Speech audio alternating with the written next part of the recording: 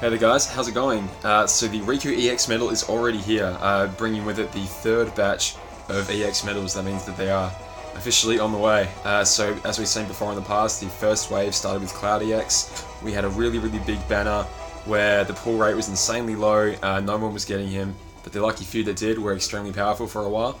This is a little bit different. Well, when Sephiroth EX came along, it brought along the second wave. It was extremely difficult to get Sephiroth, and those that had him were extremely powerful for a while. This is a little bit different because in terms of like raw aggressive power, I still think Sephiroth actually has Riku beat a little bit, but we're going to talk about that in a second. This is a really interesting medal because it complements the other EX medals extremely well. So we'll talk about what it does. Obviously it's an upright power medal with a pretty decent multiplier. You can see there with, not that it's possible, but with 0 dots it goes from 1.62 to 303. The lower case in every case here is going to be when you have pretty much no HP, and the higher case is when you have like full HP, which you should be having just about all the time.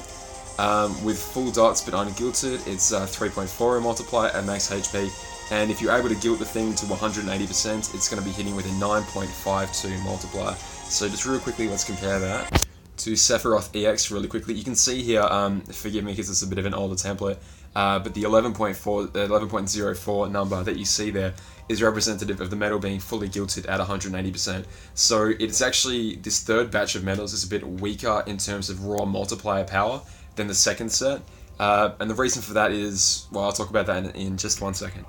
Okay, so I believe this medal is designed to help really benefit the power of your really stronger medals. So what it does is it lowers the enemy's power-based defense by 4 tiers for 1 turn, and really importantly, the general defense down of all the enemies by 4 tiers for 1 turn.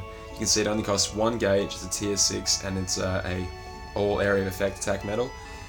So that negative general defense down is absolutely huge. This is a Colosseum medal through and through. This is what's going to carry the big players up higher and higher. For my Colosseum game right now, the way I advance is I pack general defense down onto absolutely every single medal that I can, and then I pray that I have anything left to actually do some damage by the end of my Keyblade. By the time I stop dealing 1 damage, then that's when it's like, okay, I can actually start attacking now. And by that point, I only have like 1 or 2, maybe 3 medal slots left. And so a medal like this, where you get -4 general defense down in just 1 medal, you know, you combine that with the copycat medal, and suddenly, bang, the enemy is completely sapped of all its defense. I really like this third batch of medals, just because if you were to get just 1 of them, I reckon it would help out your Colosseum game so much. Obviously, each batch of EX medals basically does the same thing, just with a different attribute. At least, that's what we've seen so far. So, spoilers I suppose, but close your ears real quick if you don't want to know. The magic equivalent to this medal is Malusha EX. It's a reverse magic, and the speed equivalent is a illustrated Kingdom Hearts 2 Sora and Riku, basically with an illustrated screenshot almost of the final battle between Riku, Sora, and Xemnas. It's actually a really sweet medal. Basically, they all do the same thing. The only difference is the speed one is tier 7, so it's worth observing the pull rates for all of these. Like, the whales are going to whale. They're going to run out immediately and try to do as many pulls as possible. I always advise in cases like this to just wait. Just wait and check out the pull rates. If they seem really good, and you can kind of gauge that. If it's like a few hours or even a day or 2 have gone past, and only a couple of people have pulled one, compared to, let's say, last month, where people seem to be pulling Xions semi-regularly, and Roxases fairly frequently for the last 2 EX medals. If it seems just on appearance to be better or worse than that, make a decision for yourself on whether you want to pull just purely on, I want the EX medal. I would never advise doing that. I would never advise expecting to get an EX medal, because even at their most common, they're still pretty rare, if that sentence makes sense. I'm going to talk about best Keyblades again in a second, but I think I want to retire that section and go into something a little bit more in depth. But obviously, Fenrir is the upright power Keyblade, very appropriate for that. Dark Nord does have that 1 upright power slot at the front of the Keyblade, and I believe Fairy Stars does as well. But let's talk about... Okay, so I kind of want to bring this in instead. It's basically my like example setups to show the kind of potential these things have and where I think they should be placed in a Keyblade. You can feel free to disagree with literally all of this. It's just my sort of really basic summed up way of saying, if I had medals like this is something I might try and do. So I'm trying to basically get the most amount of buffs out as possible. If I had a medal like Sephiroth EX and Riku EX, this is what I would do. So at the top there you can see we've got the little configuration for the Fenrir Keyblade and the Darknor Keyblade down there. It's a little bit hard to see, but it really doesn't matter what the multipliers are, it's mainly just the attributes that you have to worry about. Both screenshots here are taken from a Fenrir and Darknor at level 35, plus 35 respectively, just in case you're wondering where the numbers come from. If this was me, and I was trying to go into, let's say, Colosseum, right? I want to be lowering the enemy's general defense down as quickly as possible, and that way, in theory at least, all the rest of my medals can actually deal some pretty decent damage. So, at the front of my Keyblade, I'm going to have 0.2 Kari both times, pretty much a guarantee in almost any Keyblade setup I'm ever going to do, to be honest. If I had a Pride Land Sora, I might pop that in there instead, especially if it had extra cast. In fact, if I had a Pride Land Sora with extra attack or double cast, I'd be having that on pretty much every Keyblade there was anyway. And next, I'd probably put Riku EX. Not Dark Riku. I'd probably put Riku EX next, and you might be saying, well, why wouldn't you put him towards the back of the Keyblade? Like we discussed before, his multiplier is a little bit lower than like a Sephiroth EX, for example. And if we get this general defense down buff out early enough, then the rest of our medals, in theory, should be able to actually do some damage to the enemies. Whereas, like in my case right now with my Colosseum, I typically struggle to do damage by, at least where I'm at right now, I'm pretty much not dealing damage for the first 1, 2, 3, sometimes even 4 medals. Like, we got a pet slot now, so we have up to 6 slots. But sometimes I'm not even dealing damage to, you know, the 4th, maybe 5th, simply because the enemy's general defense is so high.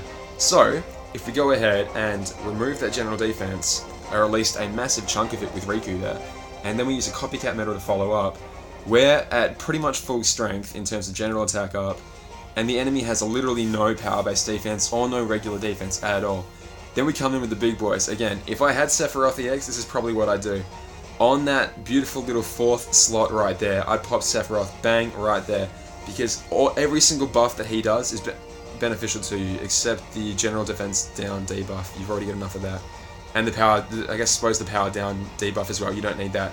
But the general strength up, he fills that in, takes you up to 7. The power-based strength up, he takes you up to +5. So think about it by this point. By this point right here, so 4 medals down on your Keyblade, you are fully maxed out in general attack, you are 5 out of 7 maxed out in power-based strength, the enemy has 0 power-based defense and 0 general defense, aka they're at -7 and -7. You are hitting like a friggin' truck and you're only 4 medals in. In Colosseum, you can bring up to 6, right? So next, I'm going to bring in a really strong, probably single target medal, assuming there's anything left on the field at this point. There's probably not going to be, but assuming there's anything left on the field, you either want to hit it, well, it depends what you're versing, of course. If you're versing a really strong single target medal, then why not, actually, no, you know what, no matter what you're versing, you may as well go in with the highest multiplier you possibly can, even if they don't give you any good buffs. Say there are some really strong medals out there, like, let's say Vanitas SP, this is a medal that I really wanted to talk about. I'll talk about that more in Darknor. But Vanitas SP hits with a really nice multiplier, but it doesn't actually give you any additional buffs for using it. Same with other medals like, one sec. It was 0.2 Terra, I couldn't quite think about it. 0.2 Terra is basically the same sort of medal. It's a medal you can go in and hit really hard with, but it doesn't give you any buffs. But at this point, you've pretty much hit the cap already, so what do you need extra buffs for? You really don't. You may as well just go in and hit super hard with the highest multiplier you possibly can. So I've got Illustrated Goofy on the end there, just as a medal to show it's it's a random target, but if you're only versing one target, it's effectively a single target medal with a super high multiplier. And that's all you really need at that point. You're just going to crank out as much damage as you possibly can. Same with Darknor down the bottom there. You probably noticed Oogie Boogie as a copycat medal. Obviously we don't have a copycat medal of Oogie in our game. It might come for Halloween, who knows, like they just put up the Halloween decorations in our version of the game. If they were ever going to bring back this medal, it could be now, I suppose. Who knows, it could even be an event medal. That's not going to happen. Not going to happen. But if you aren't familiar with the Japanese version, basically Oogie Boogie is it's actually a tier 4 reverse power copycat medal that copies the medal in front. So if they were to bring him out in our version, I'd assume they'd probably buff him up to tier 5 or probably 6, honestly. Or else he'd be not irrelevant, but you'd probably miss him. because no one's going to be pulling for a tier 4 anymore, certainly not. But on Dark Knight, for example, you'd probably want to use, honestly, I've got 0.2 Kari there, but you'd probably want a double cast Pride Lance Sora, to be perfectly honest, simply because Dark Knight needs the gauges. So I'd have a boosting, like a strength boosting medal at the front, like Kari, for example. Same again, I'm going to take down the enemy's general defense as quickly as possible, and then I'm just going to hit him home with double Sephiroth EX through Xion copying Sephiroth, and then Sephiroth itself. And then in the pet slot, again, you are literally at the buff cap. Take whatever is the biggest multiplier that you have, and just throw that in the back. What else do you need? Really not much else you can do. Okay, so along with Riku EX, this banner also introduces Aqua EX, interestingly enough. A lot of people, if you're keeping up to date with the Japanese version, should be going, hey wait, isn't that supposed to be Neku coming out with as the 5-pull Mercy alongside Riku? And you would be correct, but the last batch of EXs show basically there are no guarantees. There are no guarantees in the order of the medals being released and what exactly they're going to be tied to. So like I mentioned before, there's really no guarantee that Neku is going to be the Mercy for Riku EX, and surprise surprise, it looks like it's going to be, it is, Aqua. Aqua's a little bit easier to kind of talk about just because her effect is very straightforward. It's lowering the enemy's general base defense by 2 tiers for 2 turns. The only difference between this medal and Xion, Final Form Xion, is that it's a single target medal versus a all targets medal. The multiplier on this though is absolutely ridiculous. If you're able to fully guilt this thing at 180%, a 15.15 multiplier.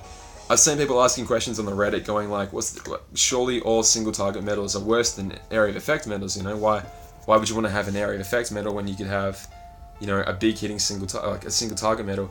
The reason is because the multipliers are typically much higher, 15.15. This is the kind of medal that I'm talking about when I say you've got all your buffs set up already, just hit hard with the highest multiplier that you can. This is that kind of medal. This is that ridiculous kind of medal that I'm talking about. Actually, speaking of that, other really powerful medals like, let's say, Illustrated Terror Bee, while we're talking about this medal right here, could fit really nicely on the back of that that setup I was talking about before. Anyway, keyblades that this would go really nicely on, well, obviously it's an upright speed, so the one slot on Missing Egg that's upright speed would do very nicely. The Fairy Stars upright speed slot would be very, very nice as well. And of course, Sleeping Lion, you could find just about any slot to plop that on. In terms of boosting up your strength alongside it, obviously, I'm pretty much using these two medals here as placeholders for whatever strength booster that you've got to go first, and some way of boosting up your speed-based attributes if you want Aqua to be the one that deals you damage. And you should. Aqua is a very, very good damage-dealing medal. You probably don't want this one at the front of a Keyblade, whereas some of the medals you want to have at the front to give debuffs for more powerful medals later on. Just the fact that the multiplier on this is so high means that it's prioritized towards the back of the Keyblade. It's really going to hit hard for you if you set it up correctly. So again, a single target medal, tier 6, costs 4 gauges. So that gauge cost is quite high. But man, it hits big. Alright, so should you pull? Well, it depends what you're doing in the game right now. Again, if you really want to hit Colosseum really hard, then getting one of these next 3 medals, EX medals, would be very, very useful for you. Saying that though, obviously Kairi EX friggin' God is on the way, so before too long, everything you ever want to do and more will be summarized by one glorious medal. But saying that, if you want to have an advantage until she rocks up, which, you know, could be a couple months from now, getting one of these third batch of EX medals would be very, very useful for you. It is a really nice Mercy medal, situational though. Obviously the fact that it's only single target lets Illustrated Aqua be down a little bit, but for certain situations it's going to hit like a friggin' truck. If we do run into like really strong single target enemies, like raid bosses even, for example, it's going to hit stupidly hard. Obviously if you do a 5-pull Mercy and you do pick up Aqua, and theoretically even Riku as well, high score challenge points, you're going to get very, very nice bonus score for the high score challenge. And this might be one of those high score challenges where you do get up in the rankings based solely on the fact that people are probably going to be saving up. People will probably be saving up for, well, obviously Kairi EX in the future. I know I've pretty much gone into pure hibernation mode, because as much as I want to do a pull nowadays, all the banners that I'm tempted to pull on have mercies associated with, and I got this thing in my brain where it's like, if I do 1 or 2 pulls on the banner, well then I'm only 3 away from the next mercy medal, and they're always really nice mercies, so it's like, oh god, I've invested 6,000 jewels on a banner, let's say. I almost feel compelled to invest another 9,000 just to get the mercy medal. It's like a freebie, even though it's cost me 15,000 jewels. That's how your brain thinks of it. Your brain's like, oh, it's a freebie, ooh, I've got to pull for it. So this might be one of those banners where people just skip it entirely. I mean, obviously there's going to be the people who can afford to spend, will spend a decent amount of jewels on it. But for the general public, they might be hanging out for, let's say, Marluxia EX, or the third one of these that's coming out with Sora and Riku. God, who knows what's going to happen. But if they decide to do the 15 pull Mercy, which comes along with a Mercy pull for a different EX altogether, if people are looking out for that, then they could be saving for that. They definitely could be saving for that. Who knows? Who knows? That could be 2 weeks away. That could be 3 weeks away. That could be, a month and a half away. Who knows? But eventually, friggin' the foreteller medals are going to be on their way, and that's going to be the next drastic shift in power yet again, unfortunately. The cons of pulling on this banner. It's got, obviously, its typical very, very subpar rates for an EX banner, typically very, very small. And if you were just like, well, I'm just going to pull on it, I don't really mind what I get so long as I do my Mercy. It'd be nice, though, if I did get insert whatever medal here that you want to guilt. The chances of guilting the medal that you've got at 3 or 4 dots already is very, very, very low. Obviously, you're aiming at, like, what, 1 in 65 chance of getting just a random premium that you have your hopes set on. So it's obviously not the best if you're aiming for that. So do I think you should pull on it? In my case, I'm definitely going to wait. Definitely going to wait. For new players, I can't really recommend it because, yeah, you might pick up Riku EX, but I think we're at the point now where you can't re-roll and get 15,000 jewels anymore, so if you did have 15,000 jewels that you were saving on something to pull on, I couldn't in good conscience recommend this banner because A, you could just miss out entirely on Riku EX, and B, Illustrated Aqua is a very, very good medal, but for new players starting out, you'd get so much more benefit from something like Final Form Shield, for example, that can hit all targets, or something that can boost your own strength up a little bit. I don't think a General Defense Down medal is for a new player, because you don't really have anything to use it on. You're kind of just, you want to stick to boosting your own strength a little bit first. When you get a decent amount of medals and you've built up your strength a bit, then Colosseum is the place to go, and you definitely need defense lowering medals in Colosseum. Saying that though, yeah, Hades Cup, you definitely need defense lowering medals for Hades Cup, and occasional like daily dual quests, but I couldn't really recommend this banner for new players. And even veterans, obviously veterans, you know what to do by now. Are you going to sit around and wait for the foretellers or Kairi? Maybe you'll take a couple YOLO stabs at banners like this and see how you go. It's going to be up to you to decide. In my case, I don't think I can pull on this banner. I might do a YOLO pull on 1 or 2 pulls for the Sora forms, just because I'm so close to getting Illustrated Goofy guaranteed, and I'd really like at least 1 copy of that. So we'll see. And if I invest 6,000 jewels on that banner, then there's definitely not going to be enough to go around. Oh god, and those avatar boards as well. Attack Beast 4 Max with Lux Plus in an avatar board now. I want to buy them both, but I might just be smart and just get the one, because if that skill's out now, it could possibly be out again pretty soon. Anyway guys, let me know what you think. If you are going to pull, let me know how it goes, and definitely post that in my Discord. If you have any advice for new players, old players, whatever you like, feel free to put it down in the comments. And yeah, all the best guys. I'll catch you later. Bye.